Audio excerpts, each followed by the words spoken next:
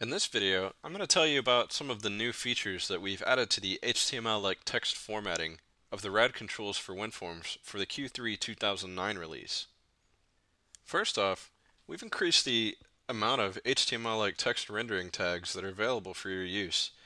We've added more advanced tags for text styling and formatting, along with tags for lists, links, and images. As you can see here, I have the Rad controls for WinForms demo application opened up to the HTML-like formatting example. Here we have a Rad label with some formatted text, and down here there's a text box that shows exactly what is formatting that Rad label. Now, using all of this new markup can be a pretty tedious task. That's why we foresaw the need for an editor so that you don't have to write all of this markup by hand. And this editor is called the Rad Markup Editor, which you can see by clicking the Start Rad Markup Editor button. Now, the Markup Editor contains an easy-to-use ribbon-style interface in which you can use design mode or you can use markup mode. I'll go ahead and change up the text a little bit so we can see how this works. I'll change the Rad label text to say, or I guess be red. We'll unbold that and italicize it instead. We'll underline all of that, and for the sample text, let's change the font to something different. When I click apply, you can see that it immediately gets applied to that label.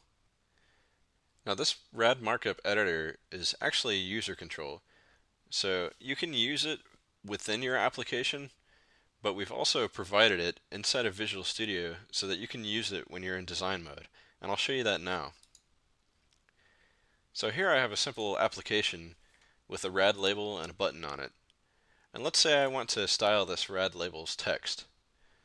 Used to, you would click on this drop down here in the text property, and all you would see is the ability to enter more text. But now when you click on it, you can see the plain text with the markup, as you see here, and there's also a button to start the markup editor. So if you click that, it brings up the same editor that's used in the demo application, and here I can style this text just as I did before. So I'll make it a little bit bigger. I've bolded it. I'll change the label part to be a different color, make it blue. Clicking apply immediately applies it in the Visual Studio Designer. And that's really all there is to it. Using the Rad Markup Editor in your application is pretty easy too. I'll show you how I've used it in mine.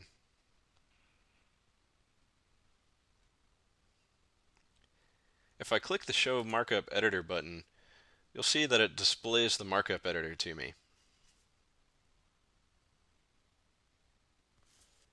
Exactly like the designer, I can format this text however I choose. Clicking apply will immediately apply it to that label. Well, how did I do this? Let's check out the code for this button.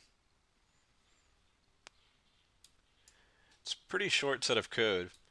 All I'm doing here is creating a Rad Markup dialog, and I pass in the text of the Rad label to the value on the dialog. And I simply call show dialog, and if the dialog result is okay, I apply the value placed in the dialog back to the text of the Rad label. And that's all there is to using the Rad Markup dialog in your application. Well, that's pretty much it for this video. If you'd like more information on the Q3 2009 release, be sure to visit Telerik.com for the latest information.